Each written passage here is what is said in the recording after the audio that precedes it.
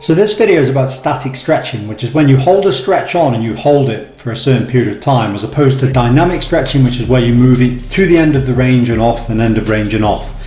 Now, it's been said for quite some time, because there's been research showing this, that static stretching decreases power of the muscle, the peak torque that it can produce. So therefore anything that's to do with power, strength, explosive movements, it's going to reduce it. But they found in the study previously that it was not a long-standing issue. So if you do your static stretching, 15 minutes after that stretch, your power returns back to normal levels.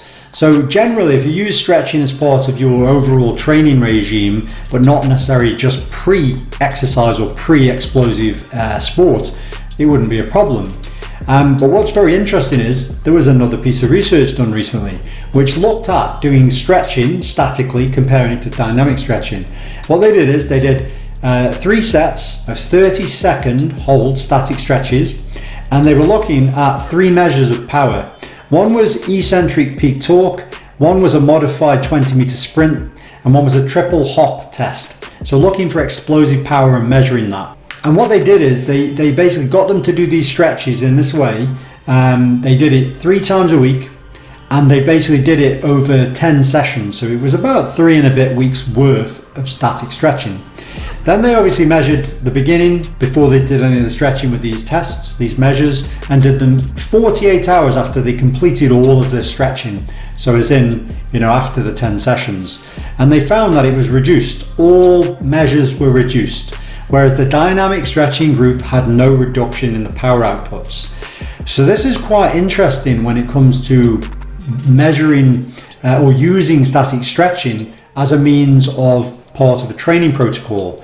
Now, it doesn't mean static stretching shouldn't be used or is a bad idea necessarily, but it should be used in caution, depending on the reasons behind it. So for example, if someone has got restrictive tissue, the length of, say, their hamstrings is short, that means that they are more likely to induce an injury from that, so therefore they need to lengthen that. So static stretching could be the way they go about that.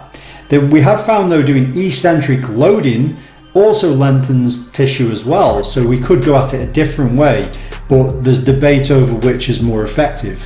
Whereas if someone's using static stretching to get rid of the effect of delayed onset muscle soreness, then they might be better off doing something different.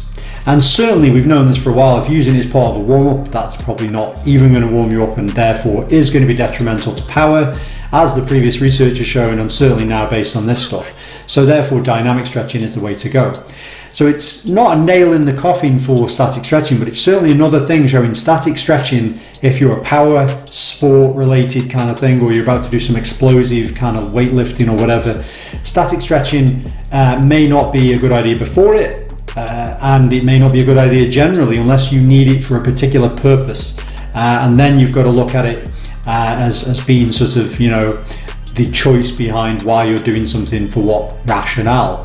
So it's another interesting one, though. It was something which has kind of changed things a little bit on the previous research finding, thinking it was only a transient effect, but it looks to be more of an effect that continues onwards and way after the stretches have been done.